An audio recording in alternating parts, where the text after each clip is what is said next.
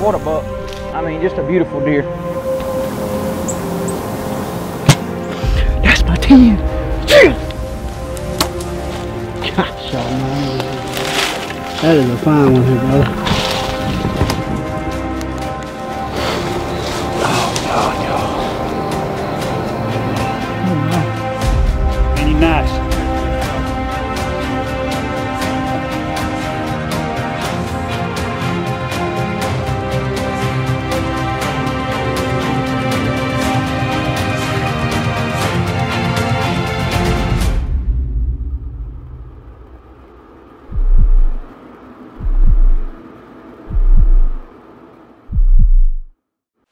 The following is brought to you by Realtree Edge. Hunt with an edge. Realtree Edge. Alright, what's up, guys? I just got settled in the swamp. I'm right here on the edge of the river.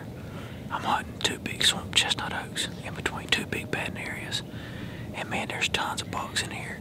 And there's a lot of hogs too, so I'm gonna sit here till lunchtime. Man, deer moving all day long in here. I'm pretty fired up about it. I just killed a nice 10-pointer a couple days ago, took a couple days off, and now I'm right back after them. It is, I forgot my watch. It is November the 10th, and the deer are chasing like crazy, and it's just one of those times of the year where you just gotta get lucky with a bow, and just hope one of them does comes here to feed and that bug's behind her. But anyway, everything in the woods is starting to move, so I won't get quiet. Here we go.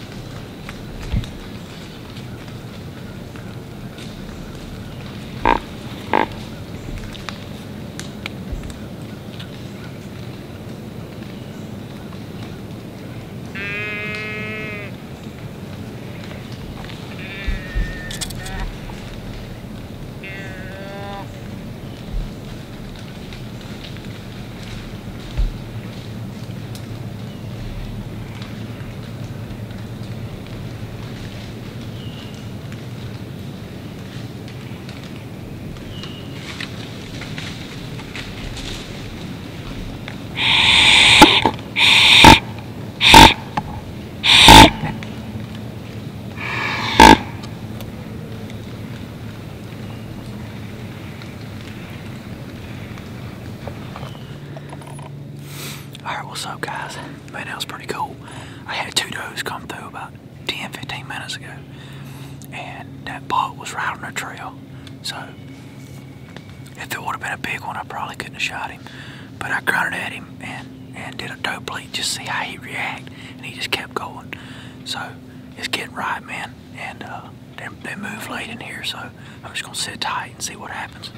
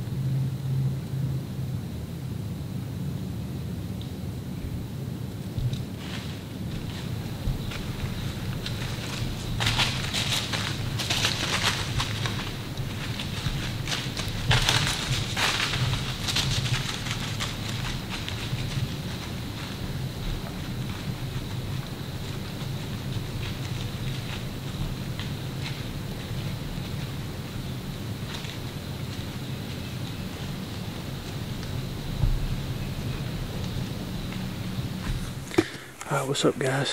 Checking back in, fixing to climb down. I saw a bunch of deer this morning. Saw one nice 8-pointer, a bunch of does and yearlings, but nothing big, so we'll climb down and go get me something to eat and then come get right back in a tree. So I'll check back in with y'all this afternoon. This episode of Genesis Archer is brought to you by J.B. Clark Oil Company, Plantation Properties and Land Investments, full-service brokerage, recreational, and hunting properties. Antler Extreme Supplemental Deer Feed, Realtree Outdoors, and Bipolar Broadheads. Alright, what's up y'all? I gotta make this quick. It's breaking day in the swamp. This is only my second sit in about 8 days. I haven't been able to go much. Dad's been out of town, so I've been having to run the shop. But it's the perfect morning, and this is my first sit in right here. I'm on the edges of the cane thicket, right here on the edge of the river. And there's a lot of different bugs coming through here, so I can see, anything this morning really. There's no telling what I might see, so I'm excited. I'm gonna get settled in, so here we go.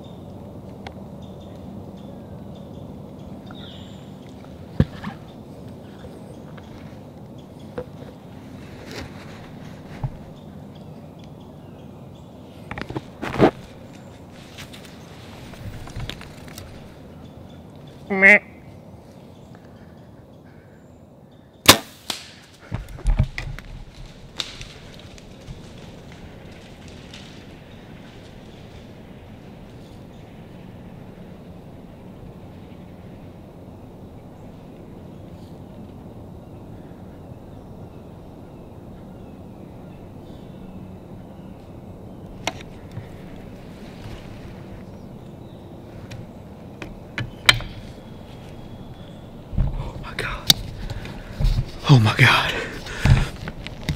Oh my goodness. That's a freaking big buck. Oh my goodness. That's a big buck. That's a big one. Oh my goodness.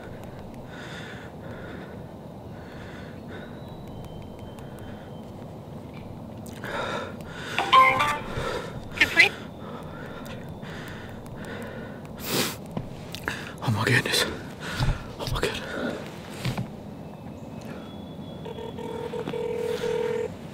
Alright, what's up guys? I just got out of the tree. I called my dad, told him what happened, called my brother, and right after that my camera battery died on my camera, so I had to run back to the truck and get another battery. But I just got back to where I shot the buck. I have not walked over to my air yet. That's what I'm fixing to do. I'm gonna walk over here, I'm gonna check my air. And I watched back the footage and I'm not real sure about the shot. It was 35 yards. I ranged him and I shot him a little forward. I mean, the shot initially looked really good on the camera, but when I went back and watched, I just hit him a touch forward. And it's got me a little scared because there's really nothing there for it to hit other than maybe I caught something right here good in the front of the neck, or the back of the neck right here, or in the front of the shoulder going down to the heart. You know, with that big cut broadhead I'm shooting, I'm hoping that maybe I caught something good. So I'm gonna walk over here and check my air out and see what it looks like. And I may take up the track and just slip up through there and see what I see. And if it don't look that great, I may back out. I don't know. So I'm gonna go check my air out, see what it looks like. The buck, I hit the grunt call this morning twice. And I was back over here in a tree. He come all the way down this slough to me and ended up shooting him right over here.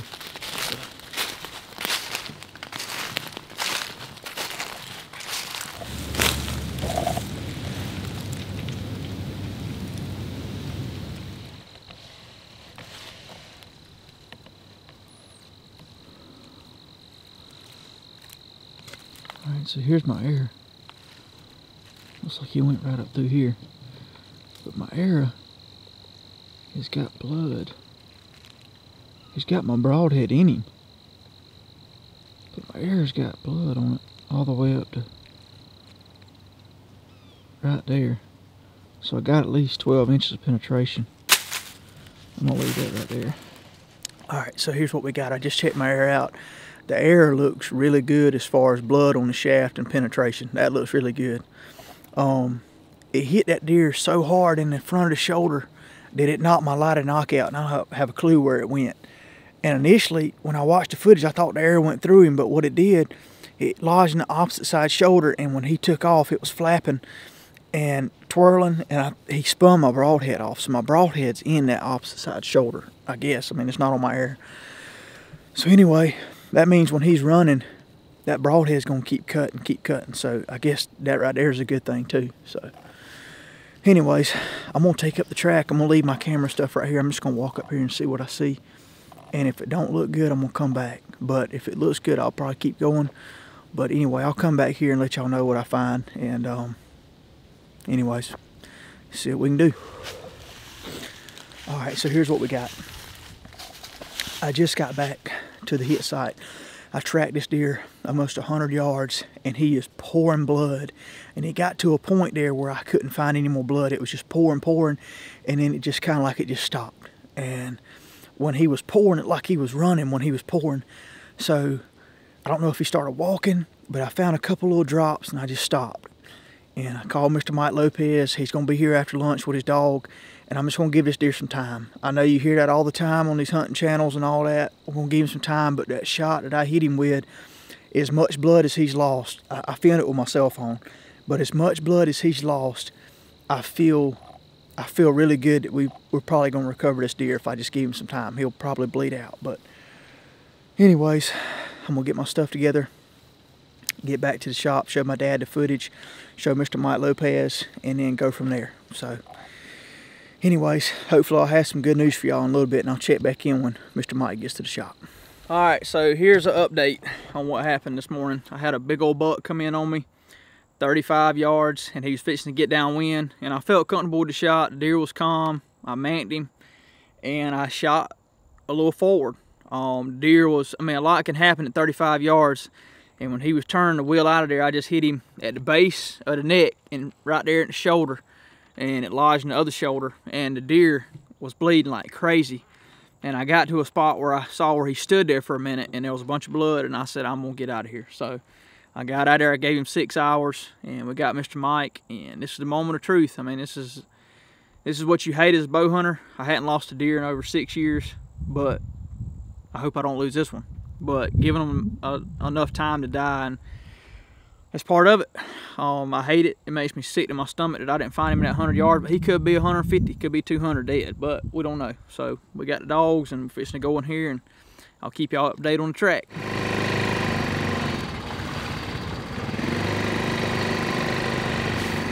Come. Come here. All right, this way.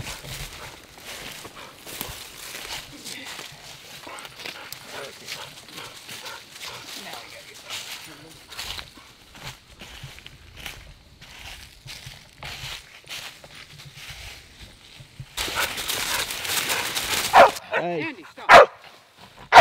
Andy, stop. All right, well, we got him.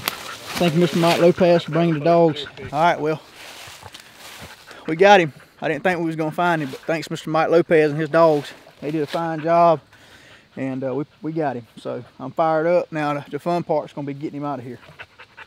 I ain't figured that one out yet, but I'm fit to get to thinking.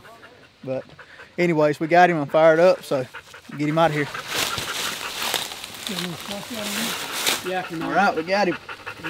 Now we got to drag him. We got to go that way.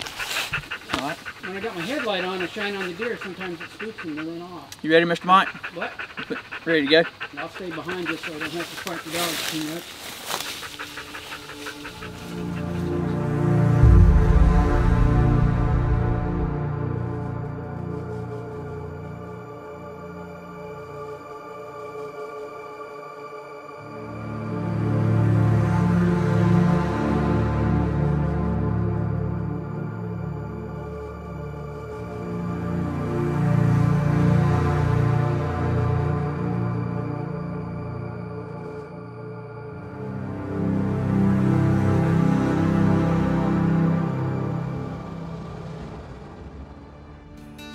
This episode of Genesis Archer is brought to you by J.B. Clark Oil Company, Roach Farm and Garden, Covert Scouting Cameras, Plantation Properties and Land Investments, full service brokerage, recreational and hunting properties.